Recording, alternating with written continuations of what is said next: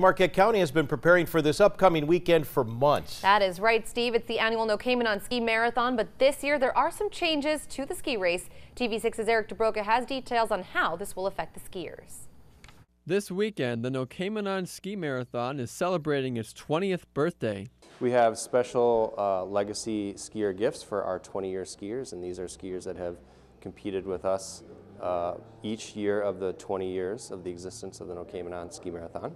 This year, NTN is expecting nearly 1,200 skiers from across the country to compete in the scenic trails Marquette County has to offer. There's a lot of rolling hills and large vistas and some views of Lake Superior and a lot of wooded pines, and overall just a beautiful trail. With this kind of volume on the trails, the groomers have been working many hours each day. There's people spread out throughout the whole trail working on problem areas, slushy ponds, any little spot that could cause an issue. Everyone's out there working extra hard to take care of saplings and things like that would hinder a skier's experience. There are, however, some changes skiers and spectators need to be aware of this year. We have a new start area in the full marathon in Ishpeming at Alqual Recreation Area.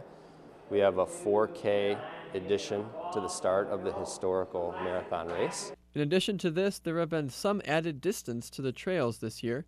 One other difference is that skiers won't finish at the Dome, but rather a couple miles away at the log yard. Transportation will be provided to and from the start and finish line all day Saturday. From Marquette, Eric DeBroca, TV6 News.